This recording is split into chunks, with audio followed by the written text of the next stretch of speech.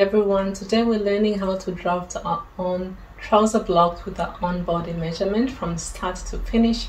You don't need any knowledge or pattern cutting knowledge for this, so I can guide you through this tutorial. So if you're interested, please keep on watching.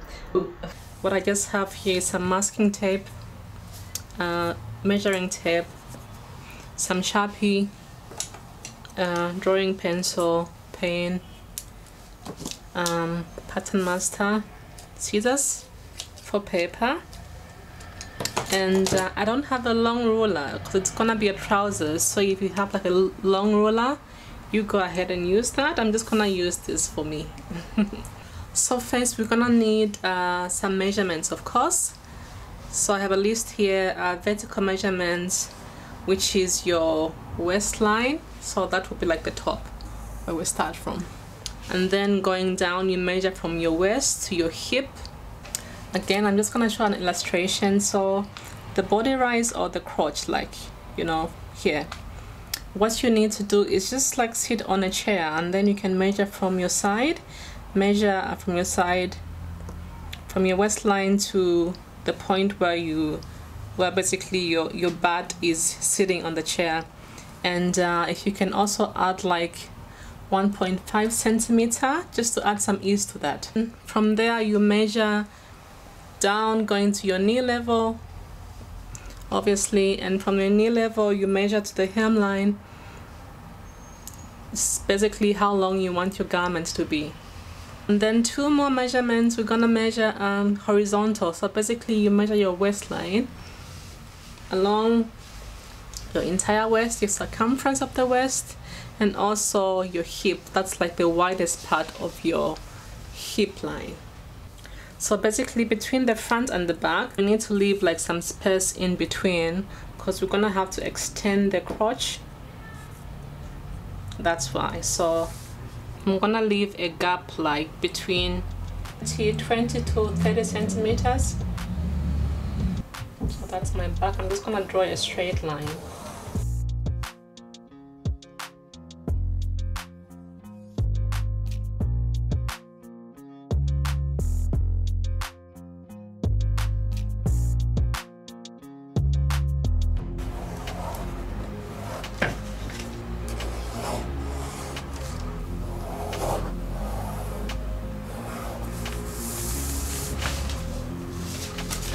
That's the top, that's the waist line. So from the top, take your hip measurement.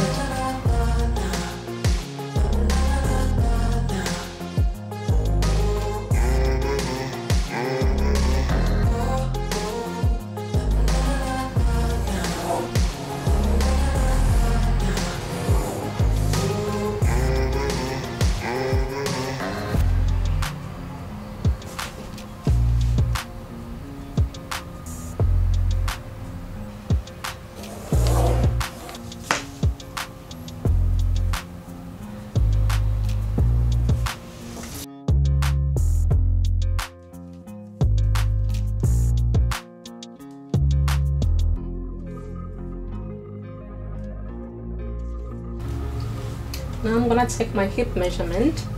So the entire hip measurement around your hip, you divide that into 4, so into a quarter, because we're working in a quarter and a quarter. So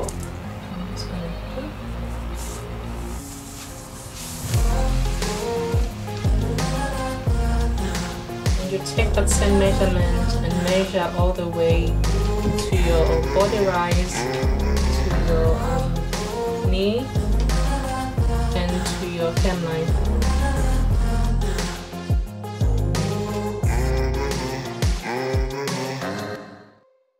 So then you connect from the waist to the hip line, to the knee, to the hemline.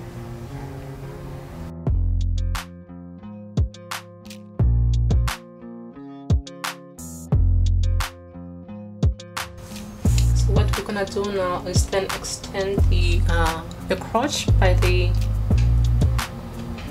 body rise length, you can extend like until 15 centimeters. So to say, so I'm gonna go for a 12 centimeter extension. So that's the center back, by the way. Center front. And the center back is larger than the center front, so the extension will be twice than the front. So the front will be half of that measurement. So for me, 12, I'll measure 6 centimeter the front crotch. Then from the back, I'll go down by 1 centimeter. So from the top, on the back measurement, I'm gonna measure 1 centimeter from the side seam, from the side for the back, and just draw a line to join the hip. And from the front, also draw 1 centimeter. So from the side seam, 2 centimeters as well.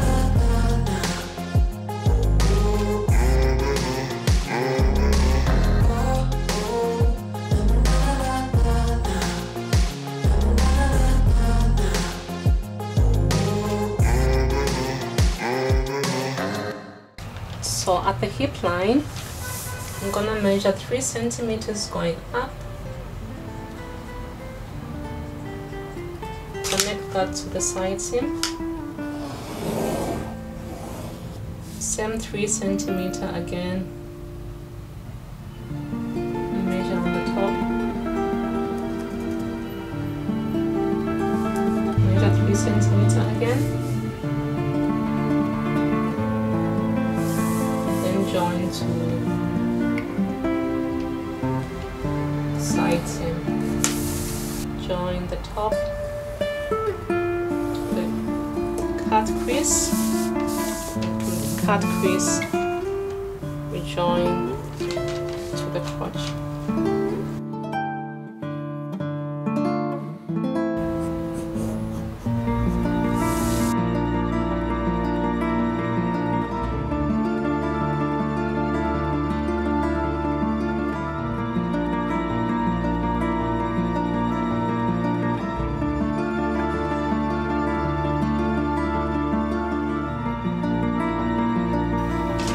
What I'm gonna do now is measure from the side seam to the extension. Okay, so half of that, 7.5. So from the half, I'm gonna measure going to the side seam 1.5 centimeter. From the front, do the same. So I'm just finding the middle. That's the middle.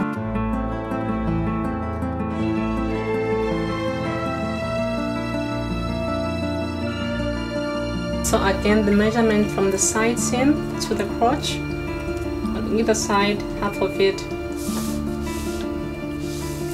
For the back, half of it, then 1 centimeter going to the side seam. Then square up and down, and that's the crease line or the grain line. So just gonna put some arrows there. So the grain line is also the line, you know, like when you see these tailor trousers where they have like pleats, where they crease the pleats, and then that's the line we're gonna use. So now I'm just gonna determine the length between the waistline and the hip on both sides.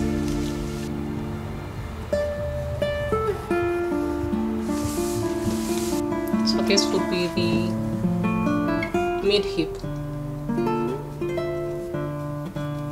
So now to work out the darts, you're gonna take your waist measurement we divide by 4, so a quarter of your waist measurement. Write that down. Then we're gonna measure the unfinished hem. So for the front part, I have my unfinished hem. I have the figure, which is 9 minus the quarter of my waistline, so I have an inch difference. So for me, I'm gonna take an inch, half of an inch,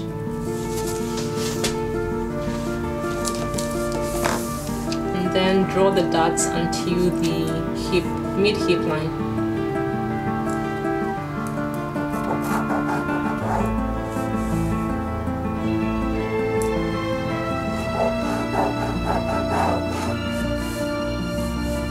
So the same for the back.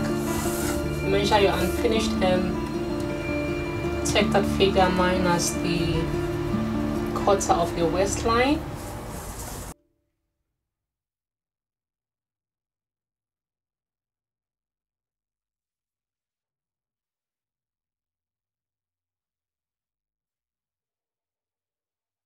So now we're just gonna shape this side at the leg side, the leg shape. We're gonna shape the leg. So what I did for myself is I just measured around the thigh, like mid thigh, around here, and that measurement, half of it was, for me it was 12 from the crease line, I'm sorry, from the grain line, for the front as well.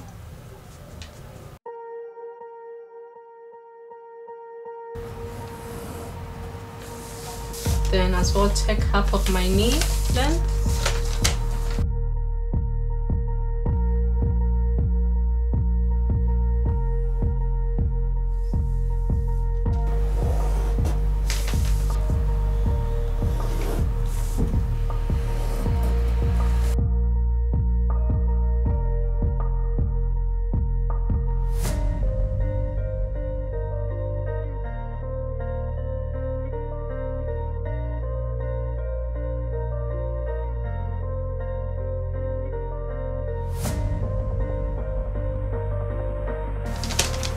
For me, I don't like to have my trousers very tight, so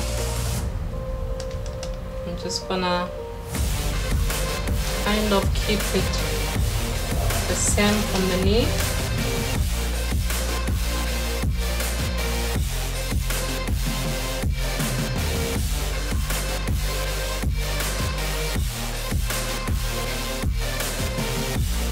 Yeah, so just make sure that whatever you are reducing, it's always the equal amounts to the on both sides, so to say. So from the center, whatever you're reducing is the equal amount on both sides. So, and just to like do some marking, so what I am gonna do is mark the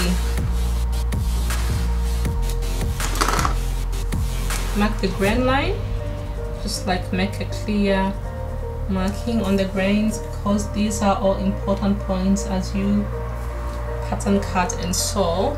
So the grain line, because when cutting I'm gonna have to notch these, so that will be my notch.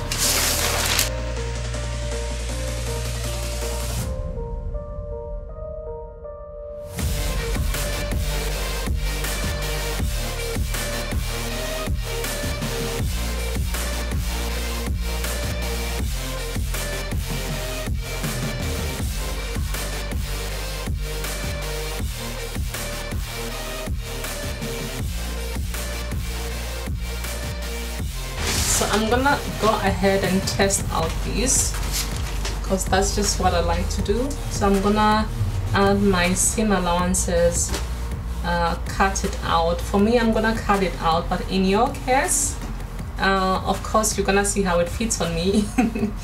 Then if it's the right fit, you can test yours out. Usually I would leave this as the master pattern.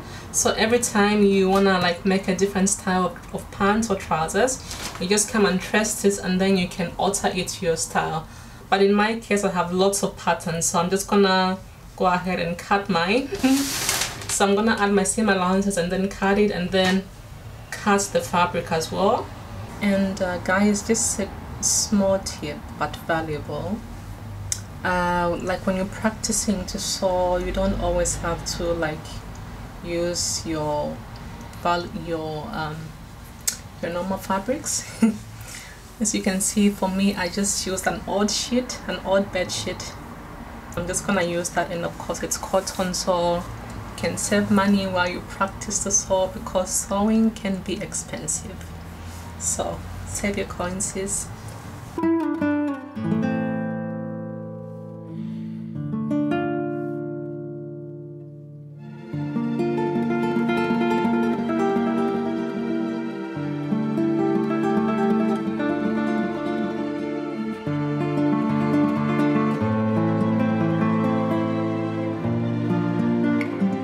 So this is actually the finished sample from the waist. I like my pants to be high waist. I just pinned up the side from the hip area so I could get in the pants, obviously. Roomy, there is enough room for me to sit, squat, and they're just comfortable. I like them. And I also like the shape of the legs. They're not super wide, not tight, because I just like that oversized, comfortable feel I like.